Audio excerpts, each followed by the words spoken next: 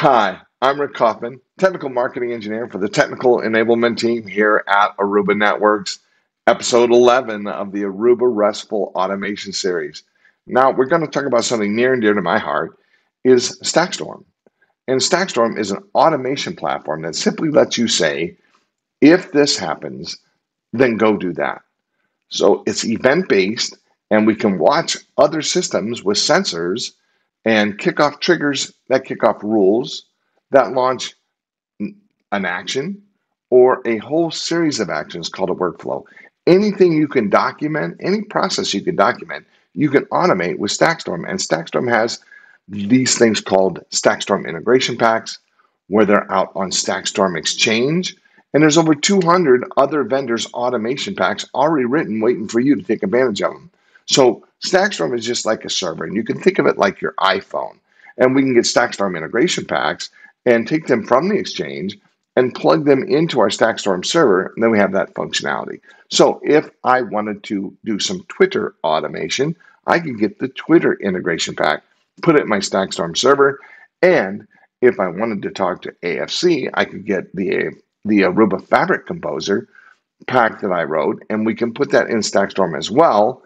And now we can tweet VLANs into our Aruba Fabric. Don't know why you'd ever want to do that. It's one of those crazy things I do just to say I did it, but you can do all sorts of stuff. It's any of the action packs, the integration packs to any integration pack. So as long as there's a Stackstorm integration pack for the API that you're working with, we can just use Stackstorm and take advantage of its event-based architecture to where we can say, oh, something happened over there. If that happened, then this, go do this, take care of it, right? So let's dive into this and jump into the lecture.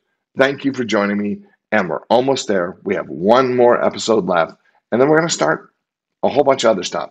So thank you for joining, and let's get started. Episode 11 of the Aruba RESTful Automation Series, we're going to talk about Stackstorm. I'm going to introduce you to Stackstorm, the if this, then that automation platform. So Stackstorm, what does it do? Well, we use sensors to listen for events in all these other applications. And when we hear something, we load a trigger which kicks off a rule.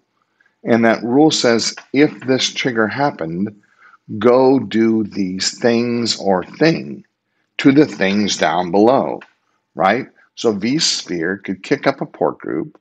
I could hear about it, kick off a trigger to a rule that says new port group, and the new port group kicks off an action that is a Python script that configures a new VLAN on the network.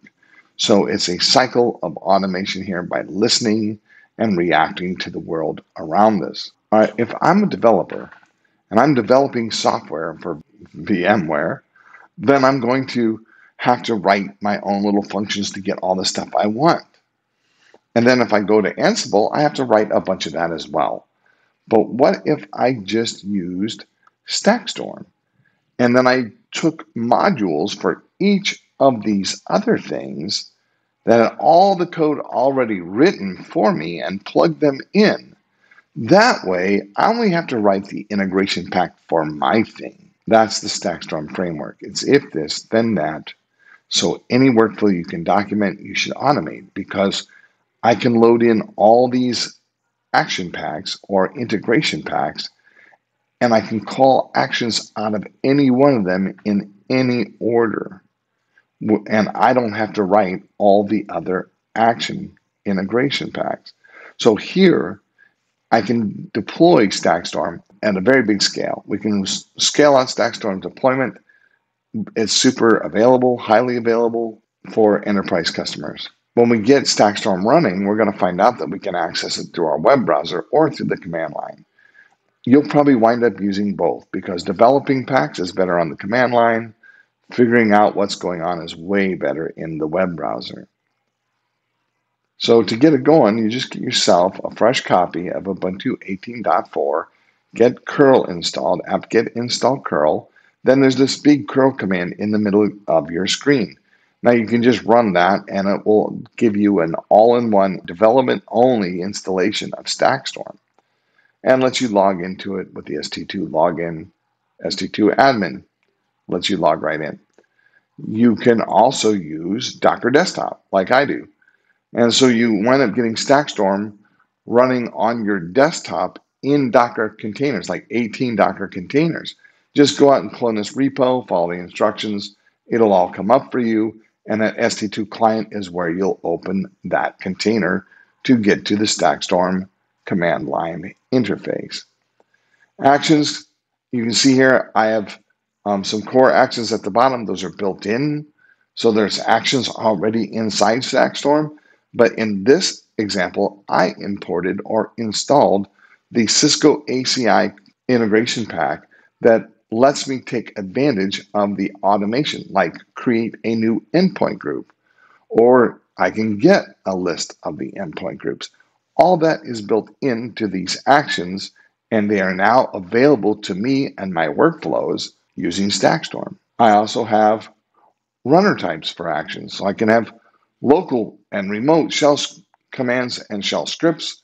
I can have Python scripts, and I can kick off other workflows. I can take some existing Python automation and I can refactor it into Stackstorm actions. With sensors, like I said, we run a callback function on all these other APIs and we listen for things that we can trigger rules. We can also do webhooks. And there's a slight difference between the two, but mainly I just use the interval timer. So more on triggers and sensors later. Rules, this is how a rule looks. A rule has a name and it's either turned on or it's not. It's enabled or it's not. And you can turn that on and off in the GUI interface with a switch. When this rule is turned on or enabled, the trigger comes into play. And right now I'm using an interval timer every 60 seconds to kick off the trigger, which the rule says the trigger has been seen. Let's go do our action at the bottom. And whatever is in the action will get done.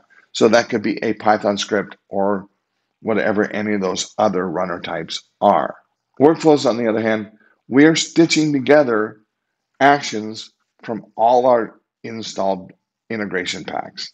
So any action in any pack, in any order, in any workflow, all available to you just by putting workflows together inside Stackstorm.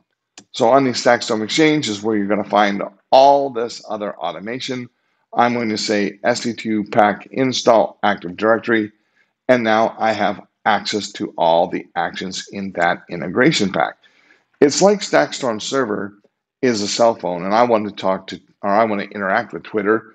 I go to the App Store and download Twitter. Same thing, I'm just going out to the app repository and saying st2 pack install Twitter. Now Stackstorm has access to Twitter sensors and other Twitter actions.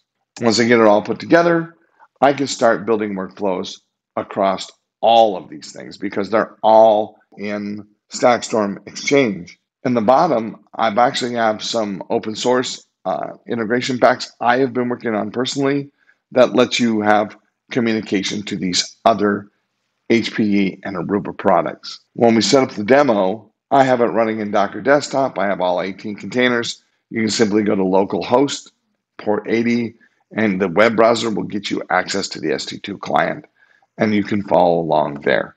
So let's see what we have in store for the demo. Let's have a look.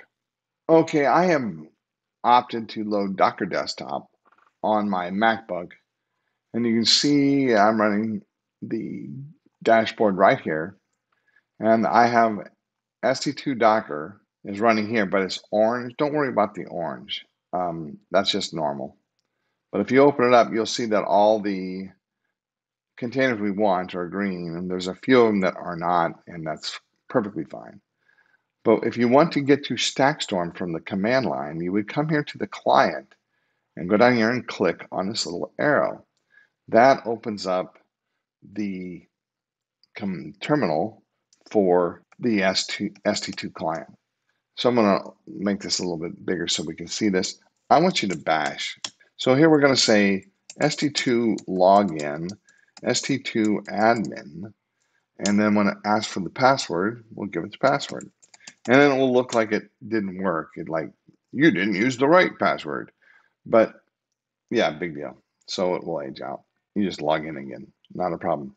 So here we're in the Stackstorm itself, and we can now preface our st2 command and then say action list.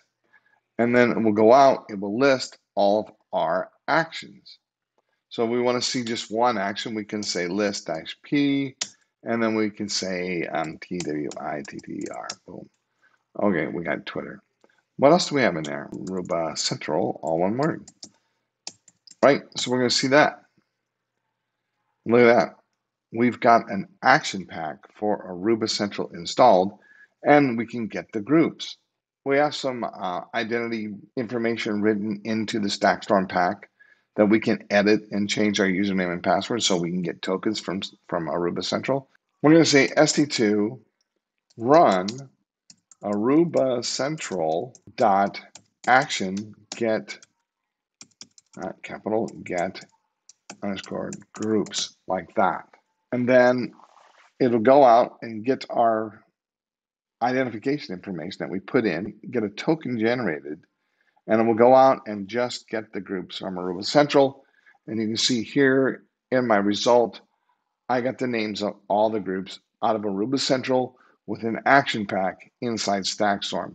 Now, doing this in the Docker desktop, I should have access to this with the web browser. So if we call up a web browser and we go localhost port 80, we'll be able to log in with st2 admin and our password, which is,